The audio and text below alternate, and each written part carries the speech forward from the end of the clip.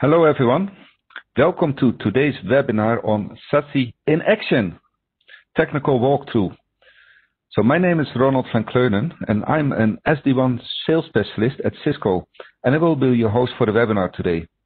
So presenting today we have Satit, a technical solution architect for SD-WAN, and Hong Lei, a technical solution specialist for security at Cisco. Now a brief recap in case you missed the previous sessions. So on the 3rd of November, we had part 1 with Danny Smolders, the APJC manager SD-WAN, who was covering the journey to SD-WAN and multi-cloud and was focusing and covering the business drivers. 17 November, we had part 2. Kian Hao, Shamil and Syed, they covered Get SASE with Cisco. So we're going into the architectural details of SD-WAN plus SASE. Now, before I hand over the session, I would like to cover some basic housekeeping matters. So if you have any questions for our speakers, please submit them through the Q&A panel found at the bottom of the right-hand corner of your screen.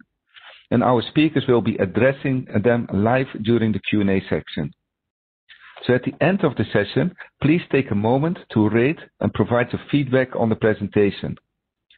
Now, if you encounter any technical or audio difficulties during the webinar, please be assured that the on-demand recording will be made available to you after today's live session. Now, without further ado, I would like to hand over the presentation. Satit, over to you. All right, thank you very much, Ronald. Good morning, everybody who joins the call. My name is Satit Adirek, Technical Solution Architect on the SD-WAN solution of Cisco. Let me go to the recap section a little bit on the SASE. Right? The recap here, it's going to talk about what exactly is a SASE. Actually, if you look at the other definition, the SASE contains of multiple technologies. On the left side, as you can see, it is the network as a service technologies, which contains the SD-WAN and carriers or the WAN optimizations or bandwidth aggregators.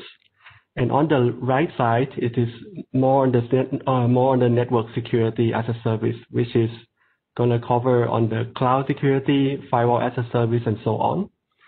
So in this demo, in this presentation, we're going to focus on both two sides, network and the security. And we're going to have a demo for you. In my sections, I'm going to do some demo on the network as a service, which is the SD-WAN solution from Cisco. So the main purpose of the SD-WAN is we want to connect everything. No matter what, you have the branch internally in the data centers and the branch, or you may have infrastructure as a service on the cloud. We try to connect everything, and it doesn't matter what is the transport that you are using, internet, MPLS, or the 4G LTE, or in the future might be the 5G connectivity. We can do an automatic failover the link to the best path that it is possible to use between sites. And also we have the TCP optimizations or WAN optimizations in technology in place between branch, so you can speed up the transfer rate a little bit here. And also if you have a link which is the internet, and the internet usually comes with the loss, or it is not really reliable, then we can use the technique called the forward error correction to correct the loss between sites, between the links. And as I mentioned, we're not talking about the on-ground locations. We also connect to the cloud infrastructure as a service as well. The famous ones are the AWS or Microsoft Azure and the Google Cloud Platform. Right? So that comes to the first demo that we're going to have. We're going to show you how to connect the infrastructure as a service to the SD-WAN fabric that you have on the ground. And in this demo, we're going to have the AWS integrations. And look at the diagram at this time. We have four edges device implemented at the branch level. And we're going to spin up 2 of the SD-WAN routers on the cloud in the transit VPC. And then we're going to create the IPsec connections between the SD-WAN routers to the transit gateway. And not only that, we're going to do the dynamic routing, BGP routing between the transit gateway and the SD-WAN routers. And we have 2 host VPCs attached to the transit gateway.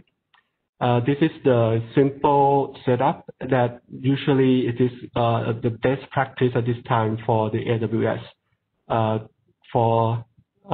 to connect it to the applications. And the good thing is we not only we are doing everything in one shot from the vManage controller of the SD-WAN, right? So let's jump to the demo at this time. So as you can see here, we have 4 VHS or the WAN edge routers connected on the ground, and we want to onboard the 2 of the routers, the virtual routers, to the AWS, right? And then the first thing is we need to create a template, and the template of the AWS is very easy. And we have we're gonna have the WAN connectivity, which is using the gigabit 0/2 interface at this time.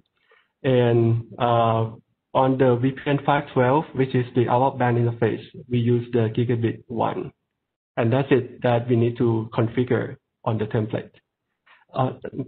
After creating the template, we just have to attach the 2 of the VH routers or the CSR routers and put in some information like the system IP or site ID, and also the host name on the template. And before you configure the device, you just check the configuration just to be sure that everything looks good. And then after that, you just configure the device. So you wait for a while because this is only assignment on the serial number of the virtual routers, right? And there's nothing spin up yet, so that's why it is done scheduled. It's waiting for the routers to be spin up. And you go to the multi-cloud option of the SD-WAN. We have already configured the credentials on the AWS, right? So we just put the credentials there, and in this case, I use a key, API key from the AWS. And then go to Cloud Global Settings. This is where we configure the version of the SD-WAN edges and the size of the instance, and also the IP subnet on the transit VPCs that we're going to create. So there are options here that we can use. And we can have the BGP connections between our SD-WAN routers to the transit gateway, right? And at this time, the AS number is 6,400 64,000 AS number. And then we're gonna attach 2 of the VPCs that we have the application running on. Then we just select that, and then we just tag it. And at this time, we're gonna tag it in the ASEAN SASE demo, right? So whenever we tag it, we're gonna use it later on. So the system from the vManage is going to the AWS account and tag those 2 VPCs that we're gonna attach to. Then we go back to the cloud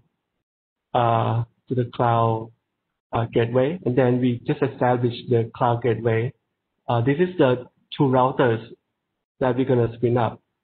So the region that we're gonna put is the ASEAN region, and we have 2 of the CSR routers running on. And if you want to change the size of the instance or the version of the instance, you can click on customize, or otherwise you click on the default. And it's going to create the transit VPCs and host the two of the CSR routers there, and then do the IPsec and BGP to the transit gateway. So after we have done configuring it, now it is the vManage job to do everything.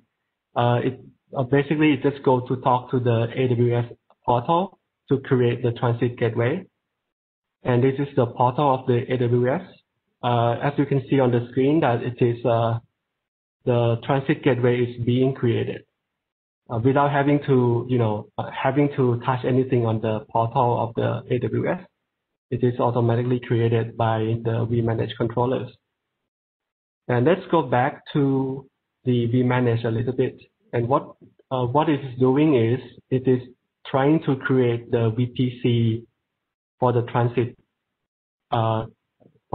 gateway. So if you look at the VPCs right now, the cloud gateway AWS is already created with the IP address that we configured on the portal of the vManage. So everything looks fine at this time. So the next step is it's gonna create two of the CSR routers. Basically, it is gonna spin up the EC2 instance on the AWS. And let's check again whether it is doing that or not. So when we see on this, we see that two of the instances are being created. And we need to wait for a while. Look at the size and the instance type. It is the same that we configure on the vManage as well. All right. So yeah. So at this time we just need to wait. And it seems like two of the CSR routers are created already. So let's check on the AWS. It is running fine. Then we go back to the main dashboard of the vManage. If you show that initially we have 4 of the VHs, now we have 6 already. It is up and running. Then we go and attach the. We can see that there's no VPN or VPC attached. We just go to the connectivity in intent management, and then this is where we attach 2 of the VPC that we contains the host applications running. Then we just hit save. So it's gonna attach the VPCs to the transit gateway. It takes several minutes to finish that. Yeah. And everything should be fine. Yeah.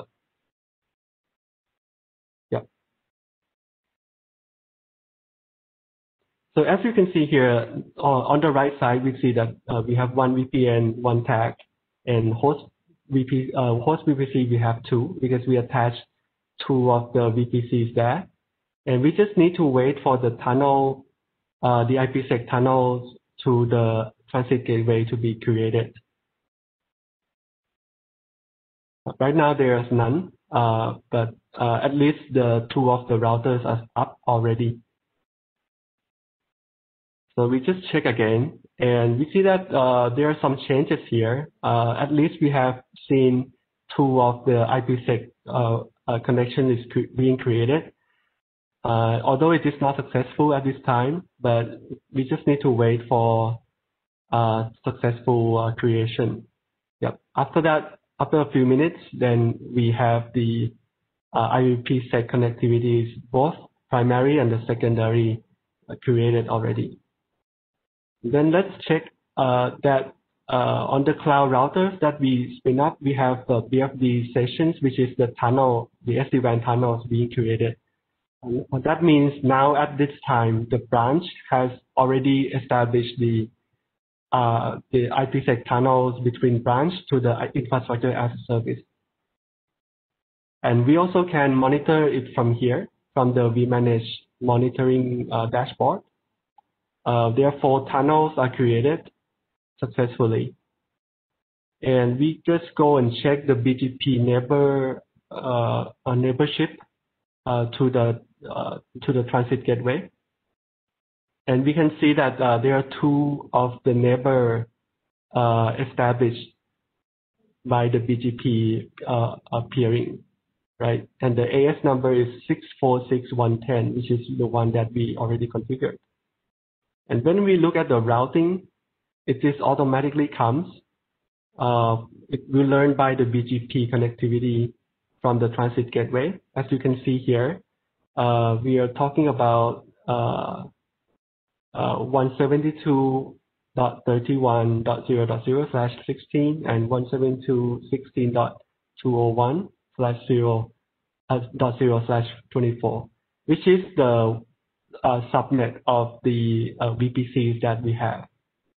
So let's go check. Yep, this is the same number. So that means this IP address range has been learned from the transit gateway already via the BGP. Yeah.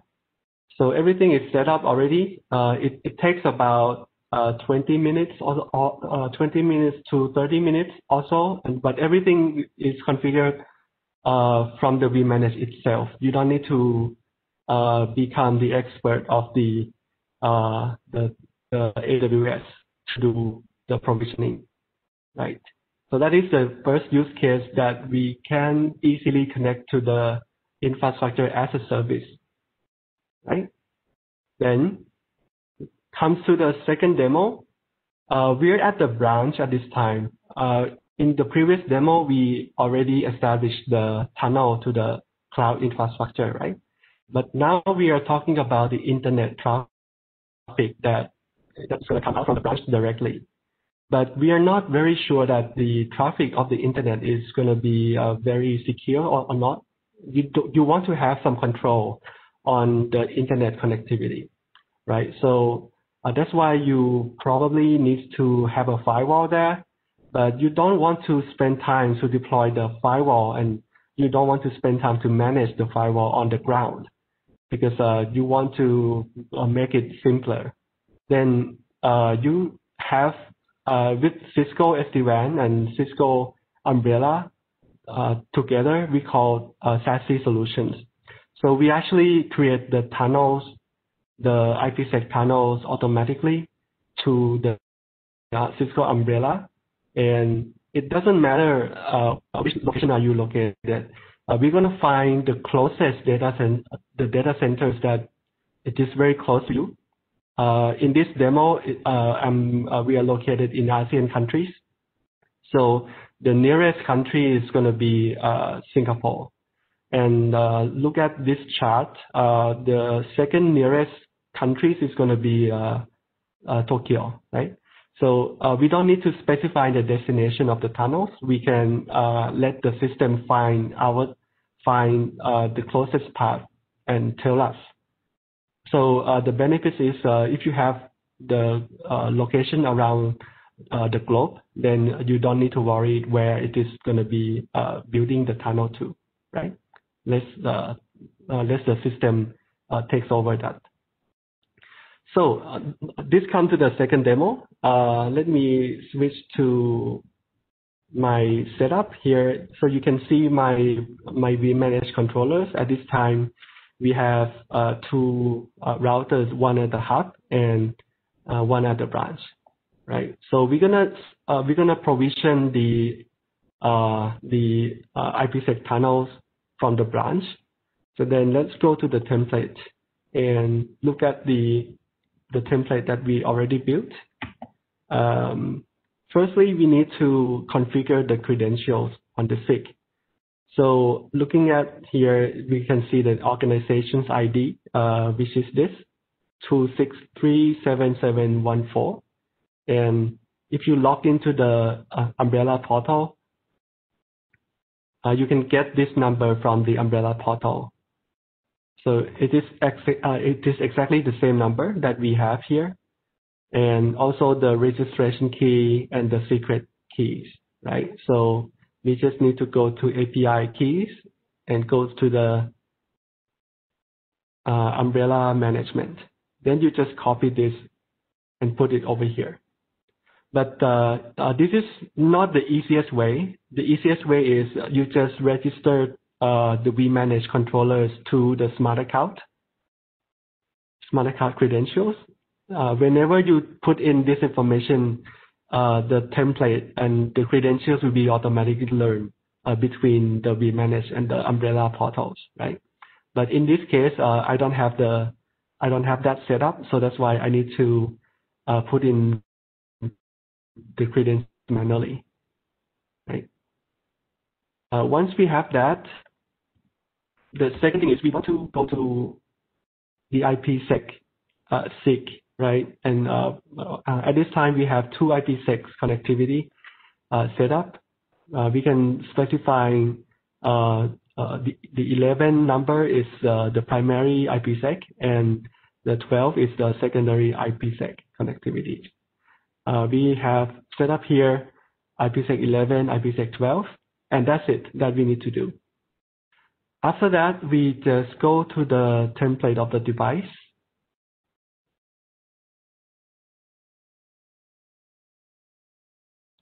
And we just put the IPsec configuration here, and also with the credentials.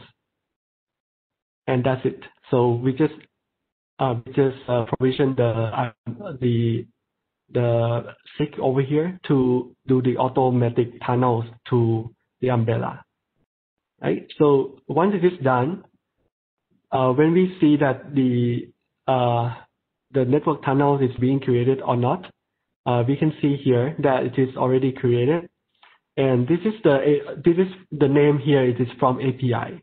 So 100,000 is the dummy variables, but the number in the back is 11 and 12, right? If you want to change the name, you don't like this number, then you can actually change it to branch test, maybe branch demo 1 primary, and click on save,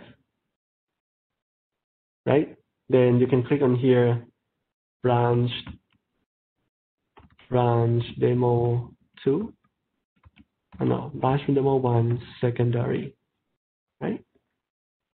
Yeah, so this is how you name it. But if you don't need to do if you don't do anything, it's going to be created by the API that we have.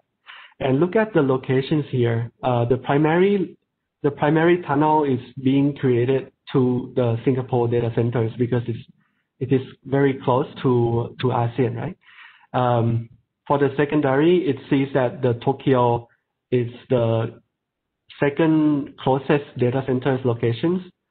So then it just create the tunnels to the Tokyo as a backup. So you can see that the tunnel creation is quite simple, and you don't need to put in a lot of parameters like IPsec version or pre-check keys or anything. It's just a simple credentials, API keys, and then everything is established. And if you think about it, you have a lot of branch, and the branch is located somewhere else, then you don't need to worry about the location where it is gonna terminate the tunnels. This is the way that we actually connect to the cloud securities from Cisco SD-WAN solutions, right? And this is I haven't shown this, but this is the diagram that we just do. We have a primary and the secondary tunnel created. Yeah. So this is how we actually connect using the SD-WAN, which is one part of the SASE solutions, SASE platform from Cisco. The second part of the presentation will be more focused on the umbrella features on the security side. So with that, I'm gonna pass it over to Hong Lei, who is the technical solution architect of the cloud security platform.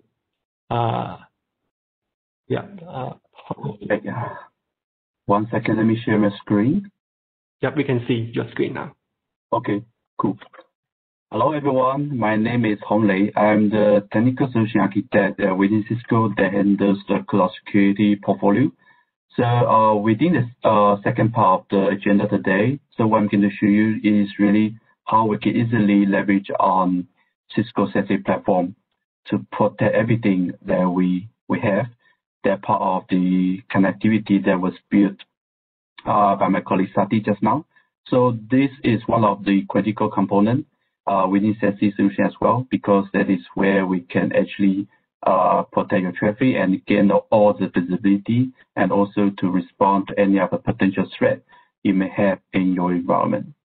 So without further ado, I'm going to just give you a quick overview in terms of the SASE architecture in the cloud.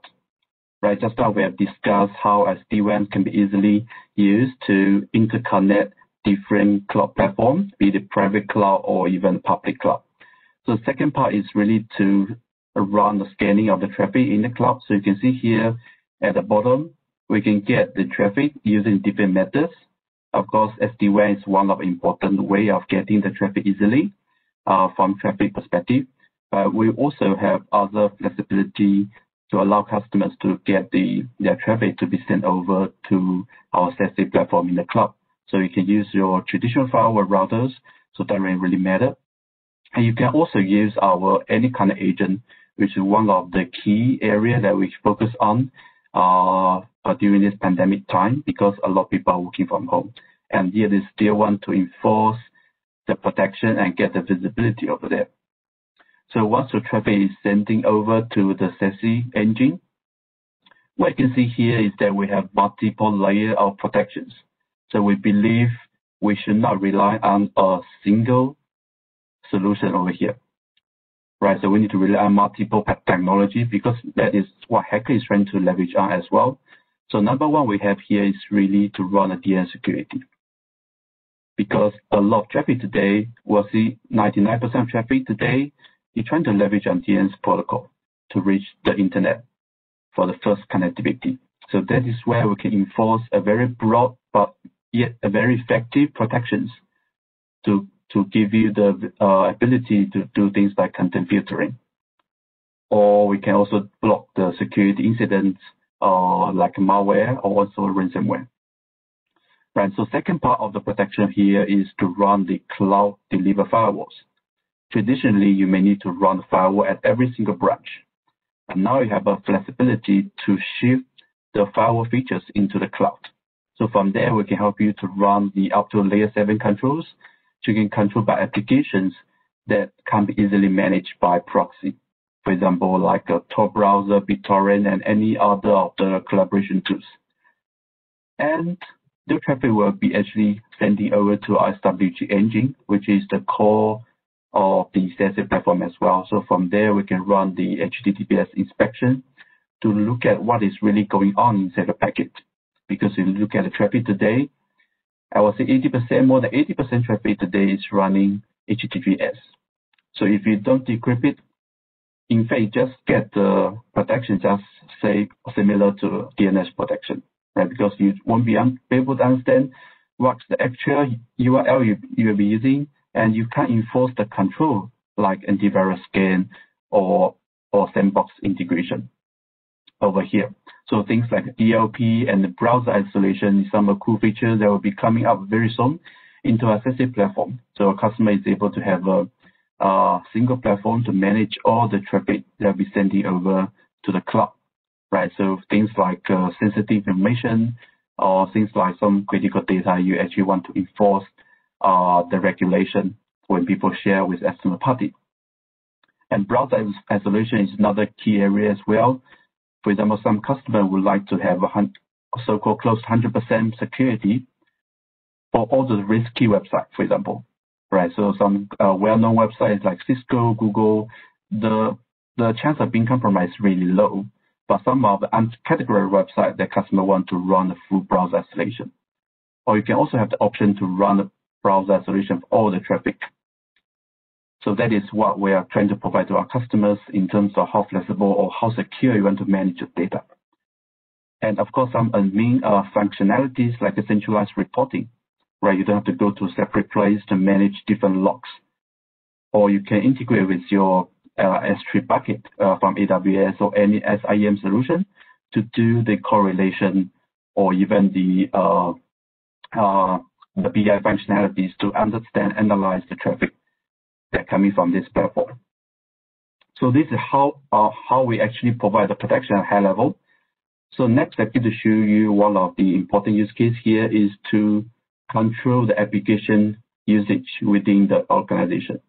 The reason is very simple, because people like us using the corporate devices would like to run all kinds of applications for different purposes. For example, some personal usage, I will use some application that is probably not clear by IT, right? Because it is not common applications or is something that is related to my personal usage. And we've seen that a lot of customers today would like to have a very granular, or I would say the visibility, to understand what their people are using in terms of SASE applications, so that they can have a broad overview and have control in terms of how this can be controlled as the governance. So field of functionality, why Cisco is having a strong proposition here. Number one is that we can identify more than 16,000 applications, right? Then we can block over 2,000 applications, right, using our engine, because we have a very strong database of understanding from not only DNS traffic, but also the web traffic itself. So second thing is the cloud malware. It's an interesting and cool feature that we can use to inspect the data at rest in customers' cloud storage. For example, a lot of customers today are using Office 365 and using OneDrive to store all their data for all their employees. But the challenges is how can you make sure that there's no malware running inside your cloud storage, because that is a good place for people to store malware and a good place for hackers to start to leverage on to compromise any of our organizations. So umbrella perspective, we can actually do a scan used of our BAN API approach to understand what's going on in your cloud storage. Then we can do demo in the later stage. Things like tenant controls. How can you limit access for corporate staff to use their personal, for example, Office 365 tenant, in a way that you will only allow corporate Office 365 login, but block personal Office 365 login. Right, I'm going to show you this as well. So lastly is the L7 visibility in terms of the controlling all the non-web applications. That traditionally you need to run this on your enterprise firewall. So next I'm going to show you a quick demo that I'm running in my lab environment of how we can enforce different application control for different usage. Right, the demo topology is pretty simple over here. So I do have two endpoints in my lab. Number one is the one to simulate the on-network. So people in office connect to a branch router that have the IPsec connectivities to umbrella data center. Right, so over there we can use to enforce the policies like the cloud delivery firewall and also the secure web gateway. I also have another endpoint over here to simulate as the off-network users, like people working from home that doesn't have any VPN connectivities back to the office by using any connect agents. Right, so I'm going to show you quickly now. Right, so this is my demo environment. So I have Windows 10, 01, and 02. So 01 is the one I having in my office. Right, so what I'm typically to do every day in the morning is that I typically go to a browser in this case, right? So go to whichever destination I want to go. So let me just use the incognito domains. So firstly, I want to go to google.com in the morning. So as a SASE platform is being adopted by a lot of enterprise customers, to authenticate users become the key, right? So that is where we can enforce a semi-authentication that can be well integrated with your on-prem AD/FS servers, as well as things like Azure AD or any of the identity services that's popular in the market. So you don't need to run a separate authentication or keep a different set of the credentials. So I'm just going to go ahead to log in to the website before just put my user credentials. So from there, I can enforce the traffic in terms of policy based on the username. So you can see I'm going to connect with ADFS server, then get authenticated. Right, so you can see here, that is what I have now. So you can see all the traffic is being intercepted by Umbrella. So you can see we're using Umbrella certificate to scan all the traffic. So from there, we can understand the full URL and the visibility about the different usage of users. So next thing we're going to do is to show you quickly how we enforce non-web policies. For example, just give a quick demo and ping. Right, so let's do a ping to Google. Right, so we can ping Google easily. And you can see here that we actually add very little or minimum latency to the traffic itself. So this traffic is passing through Umbrella. So we can see latency is pretty low. And next thing I'm going to show you is to ping another IP address, which is, you can see here we can't actually ping it because we have firewall policy to block it. I'm going to show you in the policy dashboard later on. So next thing I'm going to show you is that as the staff working from office, sometimes I get lazy. I want to watch some movie in the office. For example, I want to watch a little bit of Netflix. And you can see this can be easily blocked by Umbrella platform. You can see this being blocked. You can customize the block page if you want, and also give you some diagnostic info if you want to do further troubleshooting. So that is how we can do that. And you can also do a check of your IP address you've been used to serve the web. So you can see you are using an IP address coming from 146.112.x.x. So this is actually Umbrella IP address instead of your WAN IP address. Right, so that is where we can use to hide some of the corporate information like IP address as well. So that is for the on-prem protection.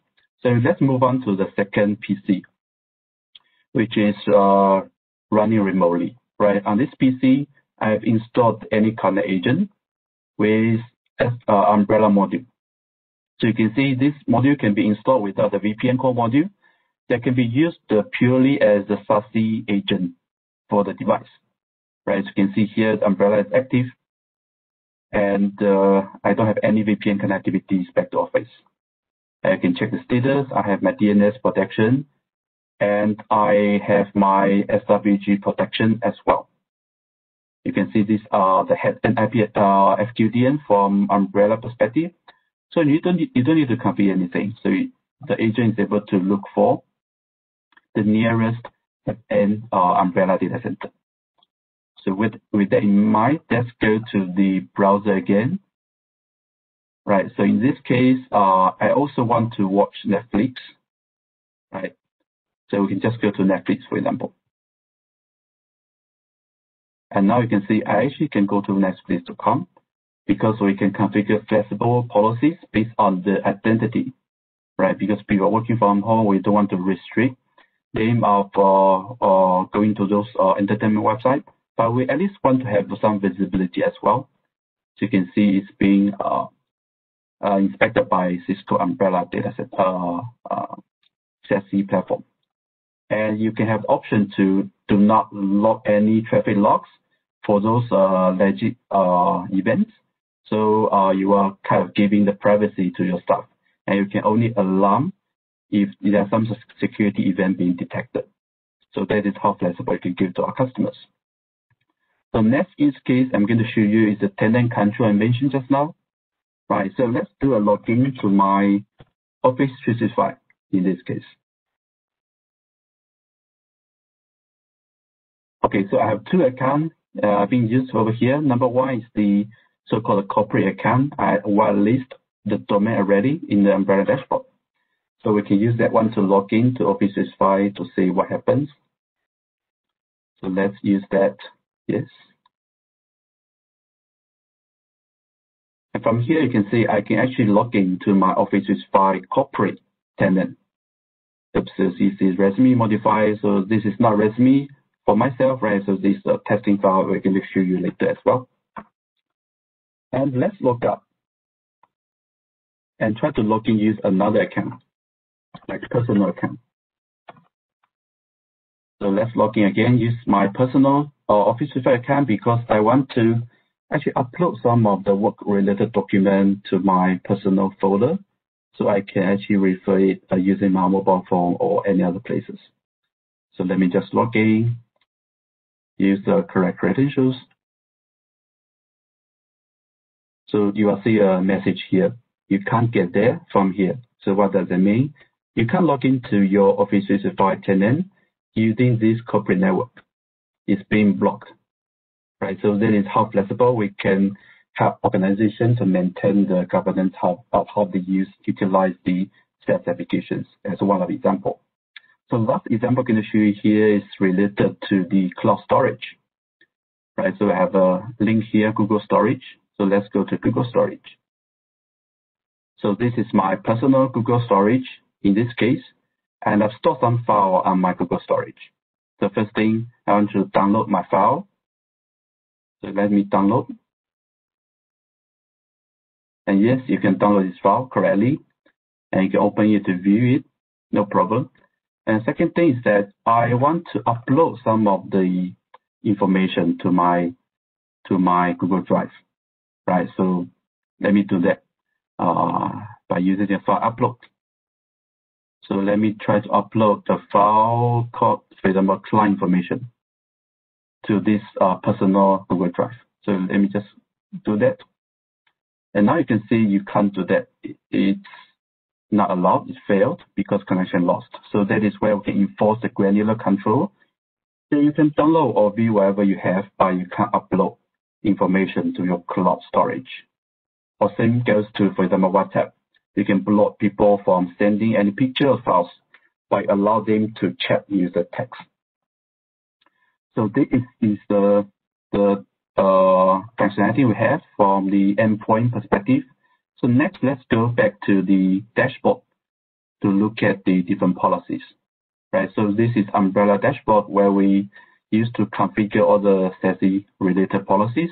So first policy we have here is the firewall policies, right? So it's very different from traditional next-gen firewall policy structure, right? Because it's pretty straightforward over here. You just need to define source, destination, and worker applications. So a lot of customers feel it's pretty easy. They can do them by themselves, that they don't have to worry about how the complex things. So you can see here, there's a rule named called block applications. Then you can specify different application on the block, for example, BitTorrent, Tor browsers, Zoom meeting, for example, some customers, because they have a WebEx as the official collaboration tools, so they want to block the rest. And you can also add additional applications. So we have a huge database they are leveraging on the EVC and by engine from the Cisco technology, right? So you can pick and choose which one you want to block. And next thing I'm going to show you is the, for example, block ICMP, which is the easy piece. So you can see here, I actually have a rule to block ICMP that going to 1.1.1.1 that actually try on my device that is being blocked. So it's pretty easy to configure the policies. So next, let's take a look at web policies.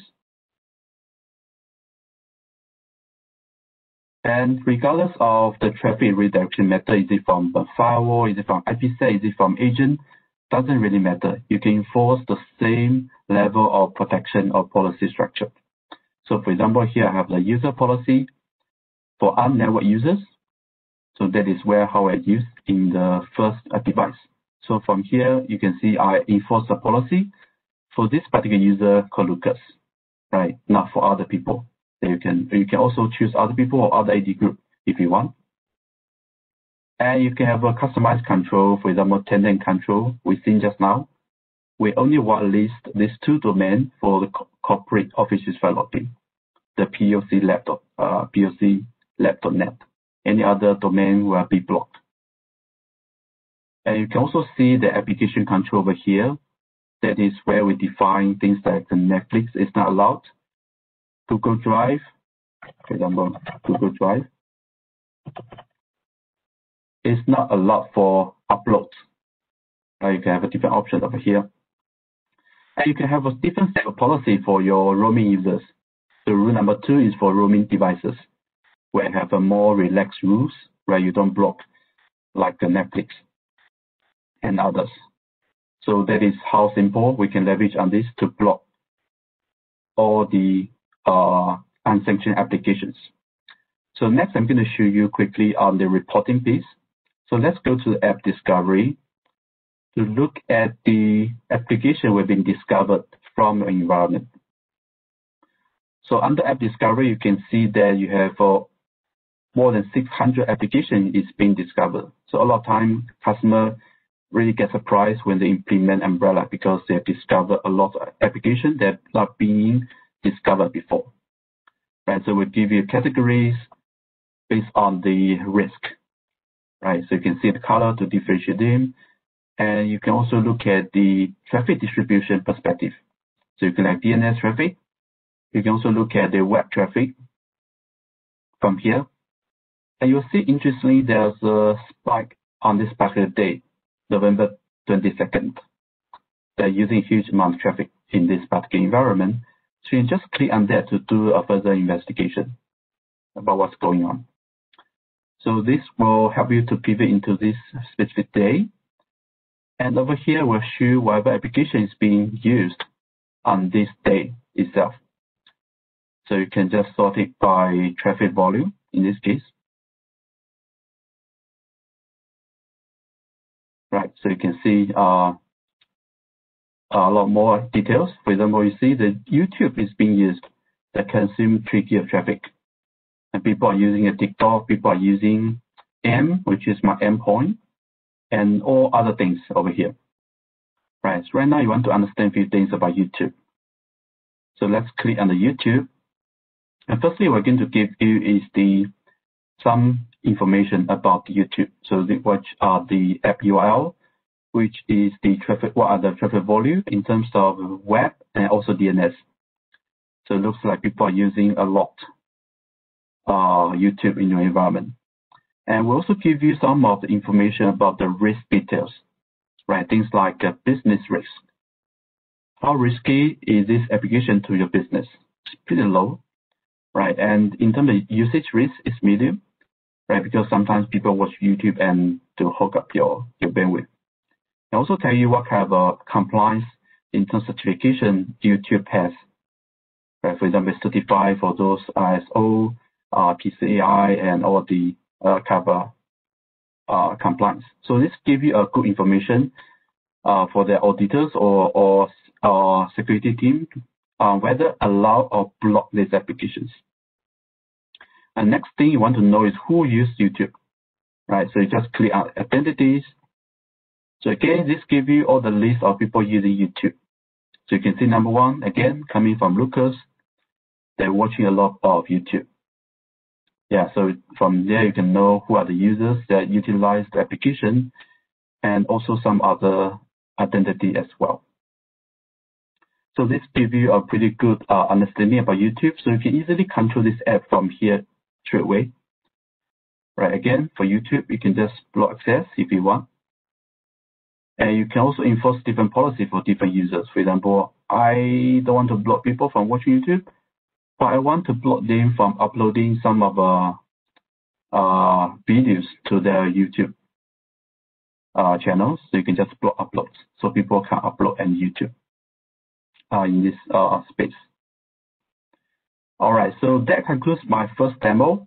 Is to show you how we can easily, firstly, to configure the policy regardless of identity, and secondly, to get the visibility about what's going on. Right. So number 3 is to control in a very granular fashion about application control. So let me move back to my slide to continue. All right. So next use case I'm going to show you here is all related to security. Right, SASE as one of the modern platforms has to provide a solid protection regardless of the attack type. Right, so because people are using a lot of these SaaS applications, the traffic coming from everywhere. So you need to have a very effective way to control or to manage the threat. Right, so number 1, what Umbrella can give you here is to give the flexibility to choose use DNS layer or web layer or everything combined together. Because a lot of customers today are using DNS layer security. That helps them to reduce up to 75% of threats already, because majority of the malware today will leverage on the DNS security. And if you don't turn on SSL decryption on your firewall or proxy, it means it's just similar or even not that effective than DNS layer security. Right? Because you can't get a full URL, you only block at the SNI level or domain levels. But DNS can give you protection not only for web, but also any potential protocols.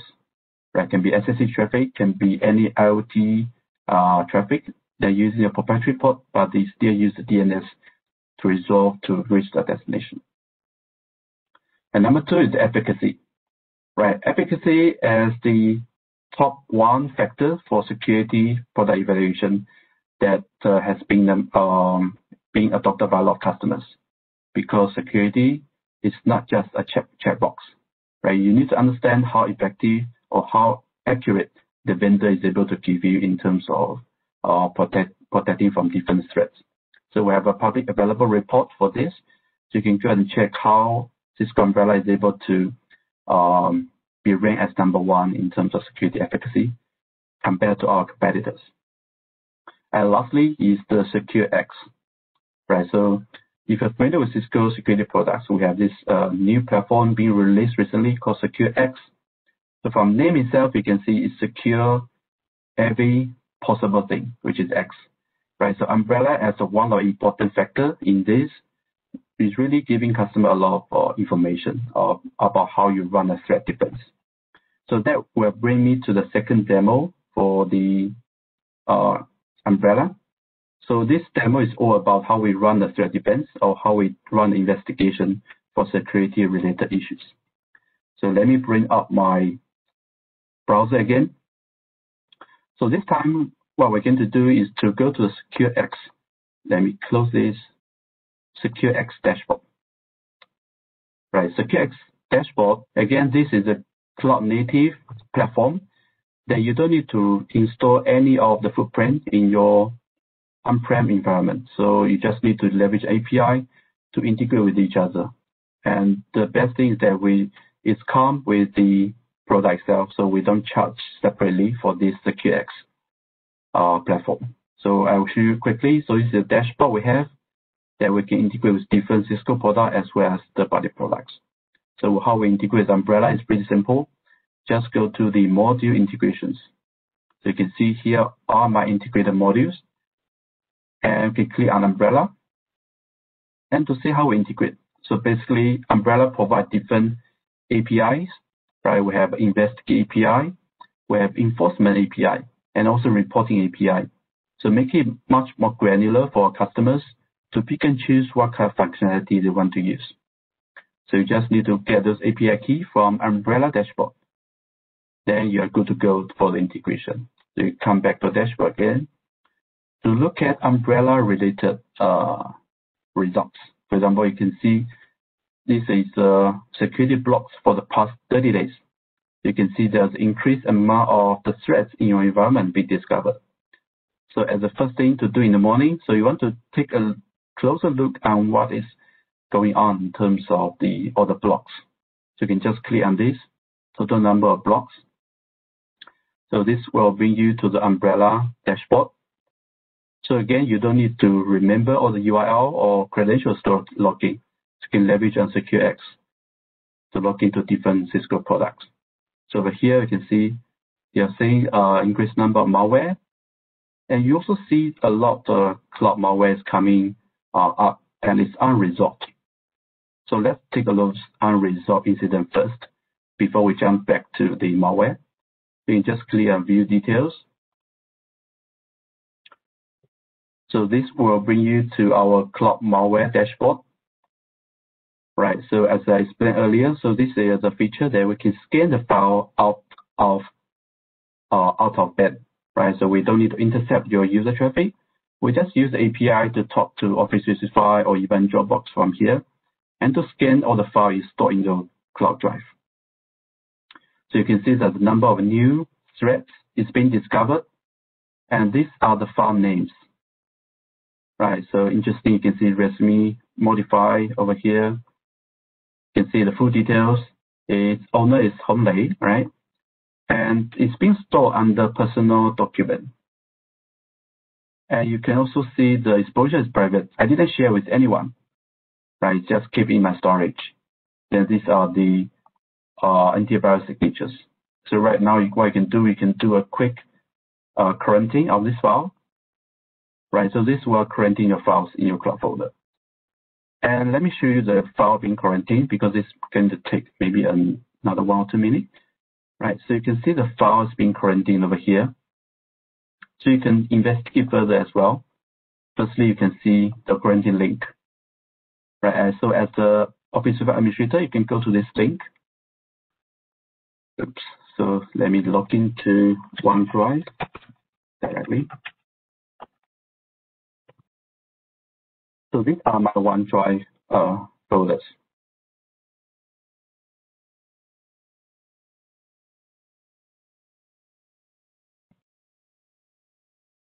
Okay, let me try another browser.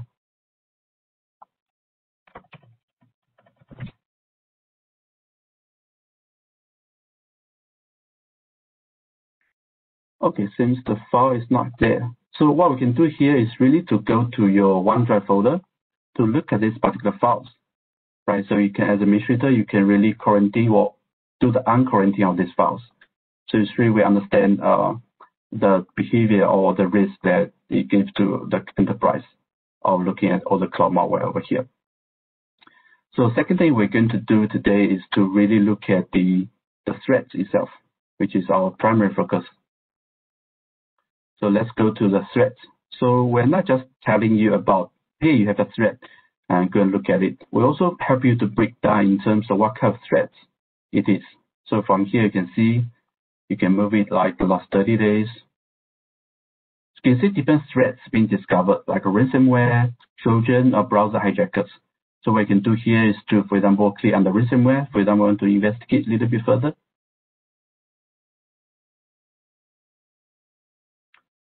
Right, so you can see there's a 36 requests that are trying to make a connectivity to a ransomware command control domains. And it's coming from WannaCry. So interesting, let's click on that to understand a bit further.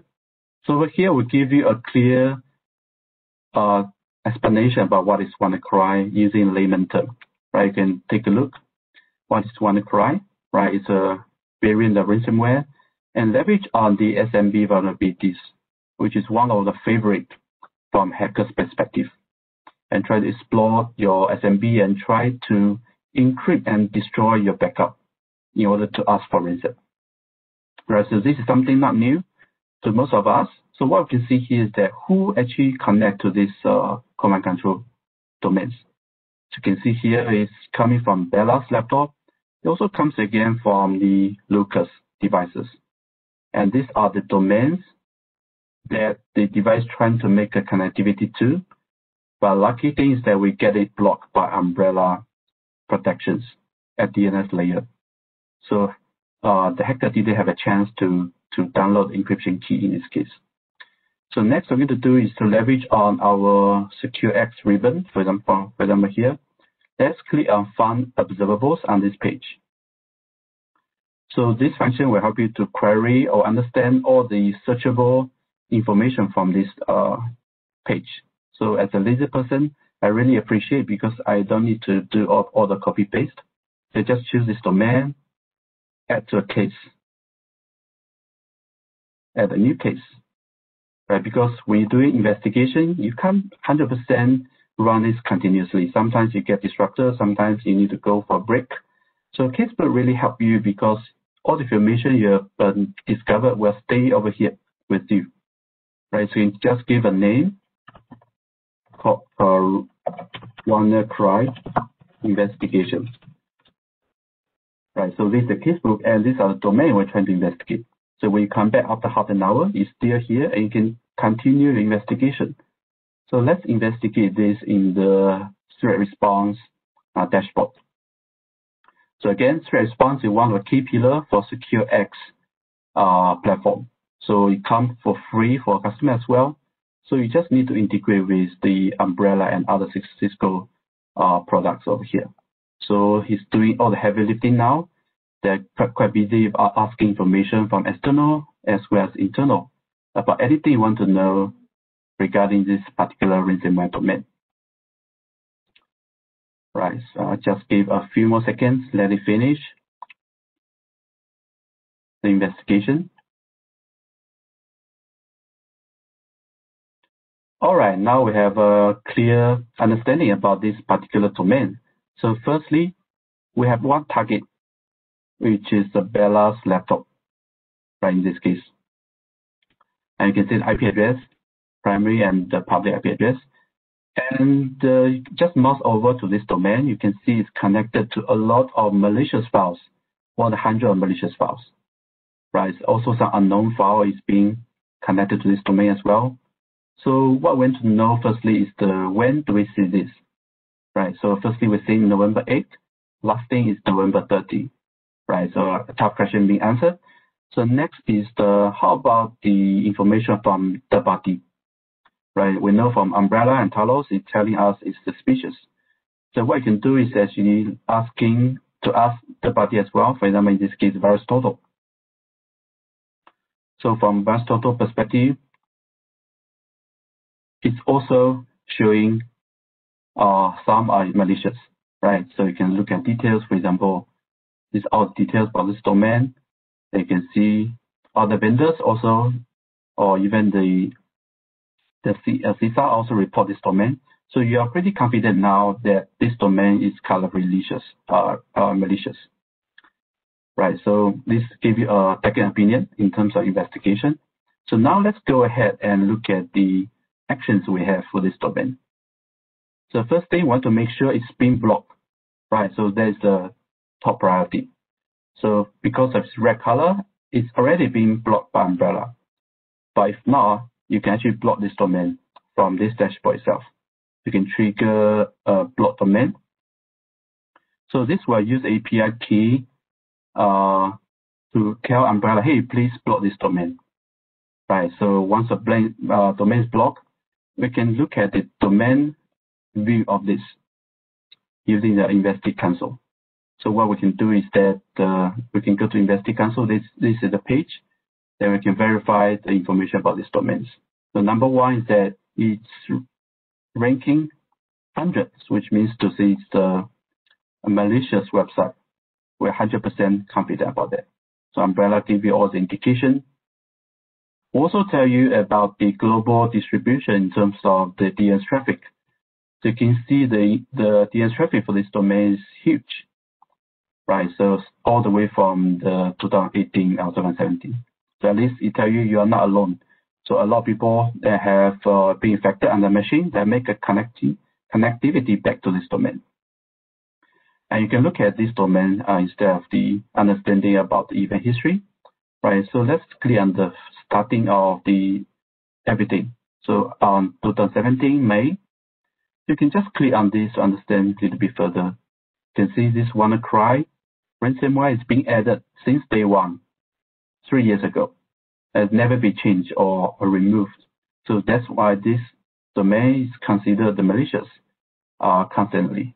Right, so you have a lot of information from here, and also tell you about a record that's been resolved too. So this is our IP address. Or sometimes the hacker share the infrastructure. For example, you can try this. Open another link. Later you can take a look. And also to check other information. For example, traffic distributions. When do you see or where do you see this traffic? It's coming from other countries like US, India, Vietnam, Europe, and all the European countries. So at least it shows something that is not specific to ASEAN region or specific to specific countries, right? So it's not really a targeted attack. There are a lot of samples you see that have a backdoor connect to these domains, right? So these are malicious SHA value and other information. Now take a quick look of this malicious IP address, right? You can take a look at other domains that's being hosted on this IP address. Right. So you can see hacker is sharing the infrastructure. So another domain, mining.com, which is pretty malicious, right, related to crypto mining, that uses same IP address. So from here, you can keep your investigation going. So that concludes my second demo. It's really to show you how easy we can use our platform to run not only protection, but most importantly, to run the detection and response of using the umbrella of traffic by leveraging our SecureX platform. So let me move back to my slides. So with that, I'm going to wrap it up for today's session, right, to sum it up about what has been discussed and some of the key things we've discussed. So number one is the SASE framework. So again, SASE is not the end goal. It's not a silo solution. So it's a journey. And Cisco provide here is really integrated SASE services with the SD-WAN and Umbrella as a cloud security engine. And number two is really flexible for our customer to consume because you can have a single SKU to subscribe where you can get in the connectivity piece, but also get the security. Compared to other vendors, you need to go with different licensing and probably a different partnership. So you need to handle about the license piece and the microservices, right? So as a cloud native platform, SASE shouldn't be using any of a legacy platform, like putting a DVD in the cloud doesn't mean you can provide Netflix services, right? It has to be both in the cloud. Only run the services that is necessary in order to keep your infrastructure clean and effective. And efficacy is a top priority as well, as explained just now. And global presence. So that is where our customers should really evaluate the global presence from the SASE vendor, how strong and how mature they've been running this so-called POP around the world. So that is the most important factor as well, because they will maintain the good performance and also reliability for all your traffic. And lastly, is how diversified you can support in terms of type of device and the type of the protocols. All right, so let me just sum it up. So what I've discussed today is to leverage on SD-WAN coming from our Vitella technology to provide you with a seamless connectivity overlay, right? And not only for on-prem, but also connect to different cloud providers. So you can make a single fabric for you to reach everywhere you want to go. So next thing on top of the fabric you have, we provide a simplified overlay on how we can protect your traffic that's coming in using the multifunction cloud services. And with these two together, we can provide you with a complete but also very integrated SASE platform. And that is where you can start your SASE journey with. So with that, I'm just going to move on to the Q&A panel to see any of the questions coming up. Ronald, do you have any questions? Yeah, let me echo that. It is a SASE journey. Very well mentioned. Okay, so we'll move now to the Q&A section. So please enter your questions in the Q&A panel. I think we got some questions here already. I think that's for you, Honglei. So how does this SASE solution handle failover? Okay, great, Ronald. Thank you for the question. I think that's a very good point and the important factor for the SASE evaluation as well, right? So in terms of failover, we have different methods of doing that. So number one is that Cisco have this protocol called Anycast. So Anycast, you can treat it as the global virtual IP address, right? So for example, for DNS, whenever you go, you just point to the same IP address. We will handle all the backend load balancing of failover for you. So this gives the benefit to our customer that we can easily failover to any of the closest data center using Anycast technology for DNS. But also introduce this Anycast to our IPsec termination as well. For example, you're going to make a IPsec tunnel with Singapore data center, and when something happens for this particular IP address behind or serving these services, we can seamlessly failover to another instance without asking you to change your heading IP address. And we can use the same IP address even to fail over to inter-DC, which means to see something happen to Singapore data center, then we can use the same IP address and fail over to Hong Kong or Tokyo without changing any configuration. Compared to some competitors, you need to really build two separate tunnels. That's a primary requirement. Right, so everything is seamless, I will say, so you don't need to make configuration changes, and you just need to wait a little bit time for your traffic to time out. Depends on how you configure and what the interval you have. Then you can actually, based on we have a BGP, leverage and BGP to run any class failover. So this provides a very solid global platform for our customers to handle any of the potential failover for not only DNS, but also IPsec as well as web traffic. Okay, yeah, thank you. Yeah, that's important from a service availability perspective. I also saw questions about, because we focus our seminar on ASEAN and questions about other countries. So later we will share an email address so our team can actually help you to address those questions outside ASEAN area. But we got some other questions here. I think this one is for Satit. Okay, what is the bandwidth each tunnel on a SIG can support? And do we have branches that require more bandwidth? So how can actually SD-WAN support these branches? Thank you for the question, Ronald. If I understand correctly, this may be confirmed. Please confirm to me as well, Hole. The normal tunnel that we created, it supports the 250 megabits per second bandwidth. But if you want to have more bandwidth, first you have the option to request Cisco to increase the bandwidth from 250 meg to 500 meg or even 1 gig. But another option is if you wanted to stick on the 250 meg tunnel, we as a SD-WAN edges can build multiple tunnels to aggregate the bandwidth together. So we can add it up to 4 tunnels maximum. So that means we're gonna support the eventually it's gonna be 1 gig bandwidth. Yeah. All right. So that's can scale then. That's also important, right? Let me see if there's more questions here. One more security related question. So that's Hong Lei then. How is URL filtering in Umbrella different from that one of a firewall? Okay, great. I think that is a very common question. A lot of customers asking because they say, hey, we have URL filtering already, then why we still need another layer? So the answer is quite simple. So if you review your URL filtering configuration one more time, a lot of customers, I will say majority of them, did not turn on the SSL inspection because of the performance and also the license reason, right? So what they have is the URL filtering based on the raw web traffic.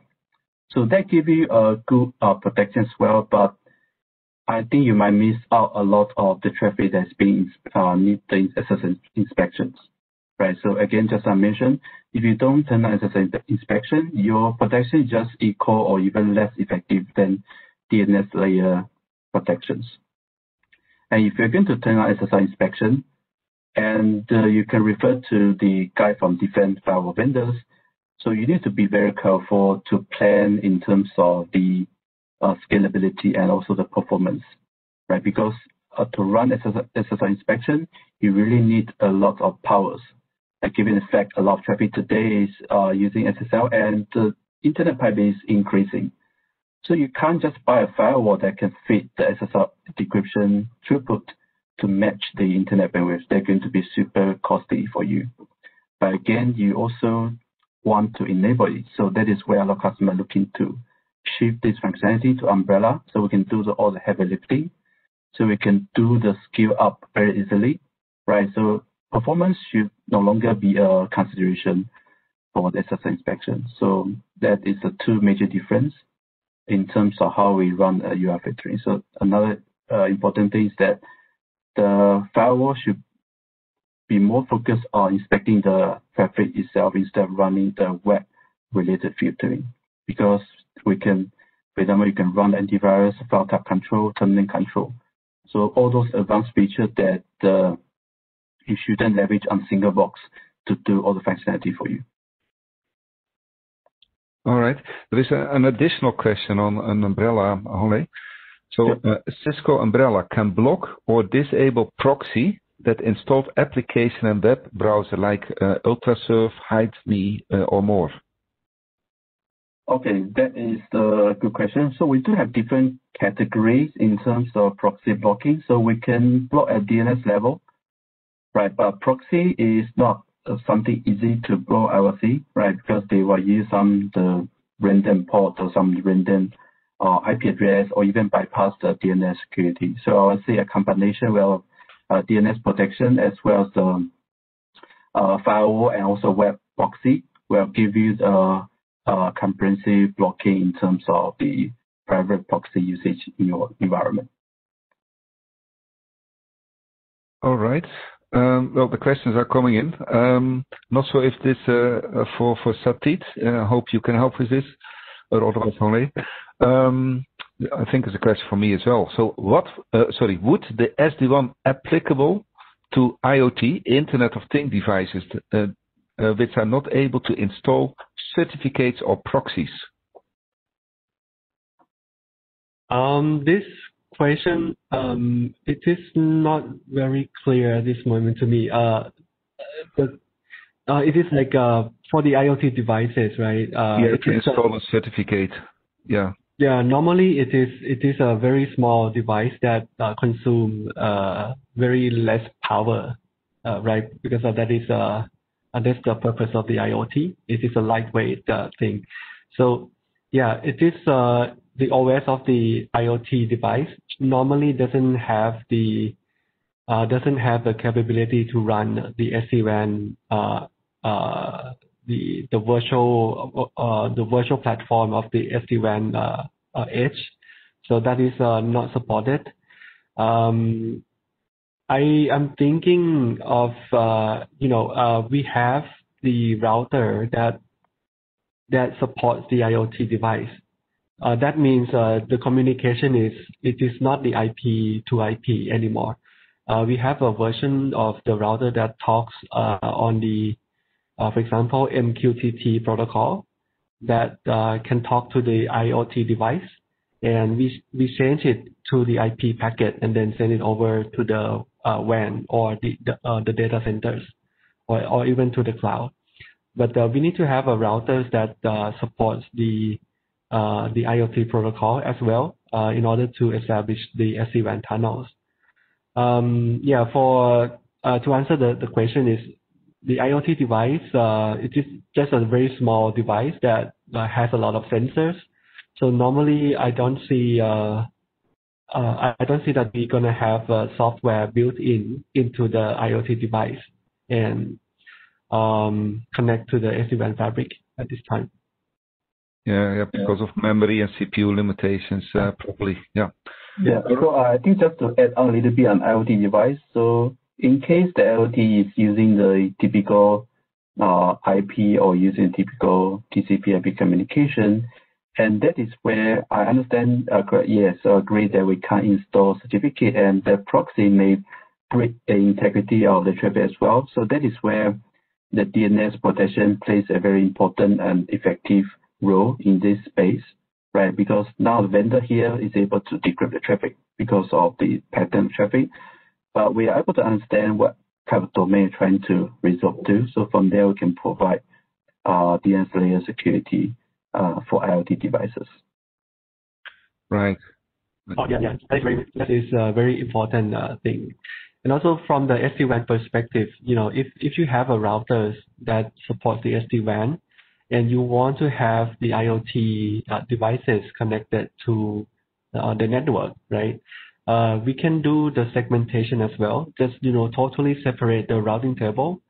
That is, you have the IoT device at the branch, and you have maybe you have a PC or the video conference endpoints there. You don't want it to talk to each other. Yeah, then we can do the segmentations from the branch all the way to the headquarter or the AWS or Azure. It is like a totally separated infrastructures. Yeah, we can also support that as well. And as Hong Lei said, with the umbrella or SD-WAN and the umbrella SASE, right? Then we can leverage the DNS traffic filtering features on the umbrella side to protect the IoT device as well. Okay, so I almost would say it is raining umbrella questions. Yeah, I think I have another one. So just now, so let me just clarify that some website use whitelisting. Okay. Yeah, I totally agree because of the how on-prem infrastructure or platform is being architected for the past decades. A lot of applications today is still using whitelisting about the exit IP address. So to address that, we're going to come up with a feature for Umbrella is that you first need to use a fixed exit IP address, or you can even bring your own IP address to Umbrella infrastructure. So that is in our roadmap. But I will say we should also change the mindset that using the whitelisting IP address, because that is no longer that much effective, given the fact that a lot of traffic today is really distributed. So we need to gradually move from that whitelisting as well. So we provide this facility, I think should be next year, to give you the so-called transition to move away from the IP address whitelisting. So in the future, we recommend customers do not really whitelist the source IP address. So that is a recommendation we have. Right. There's one more question here. Cisco Umbrella, is it hardware or just a software application? And then also the pricing. The pricing, we can work separately on that one. Okay, cool. So Umbrella itself is 100% software and cloud-based, right? So you don't need to install anything in your environment. So what we can do, we can integrate with your hardware you have. Like most of them use the SD-WAN, and some use their own firewall or router. So we can integrate and build a tunnel, and we can install software agent on your devices as well. So in short, it's a software application and it's cloud-based. Okay, I have one more last question. I think this is for Satit. Is it possible for Cisco to integrate infrastructure as a service manually? Yeah, that's a good question. Yes, of course we can support the manual configuration on the AWS, Azure, or GCP. But based on my experience, it takes a long time to firstly you need to take cost of the AWS, right? And then you need to take cost of the Microsoft Azure in order to understand their infrastructure, and it takes time for you to trial and errors for the practice configuration. But with the SD-WAN demo on the first sections is going to do everything automatic for you. But and it is built into the best practice fashion as well. But definitely, yes, if you want to do it manually by yourself to understand more, or it has more flexibility, yeah, you can definitely do that. All right, thank you. So we're now on the top of the hour, but before we end off, we would like to share with you some helpful links and resources, which you see here on this slide, right? So we have here a link to Cisco SASE introduction. You will get it in the handouts. This is the email address I was talking about. Ask Cisco SD1 apjc@cisco.com. So if you have additional questions, please reach out to us via that email address. You find the QR codes. You can go to a Cisco Umbrella Studio demo. Sign up for it, please. And there's a free ebook, SASE for Dummies. A really good book to learn more in depth from what it is all about. So thank you, Satit and Hong Lei, for sharing SD-WAN plus SASE in action with us today. It was really interesting. So thank you to our audience for your time and participation. And as a reminder, a survey will pop up once the session ends. So please click continue on the pop-up warning in order to start the survey, or simply click the link in the chat panel now. Okay, so your input is very important to us. So we look forward to seeing you in the future webinars, and till then, stay safe.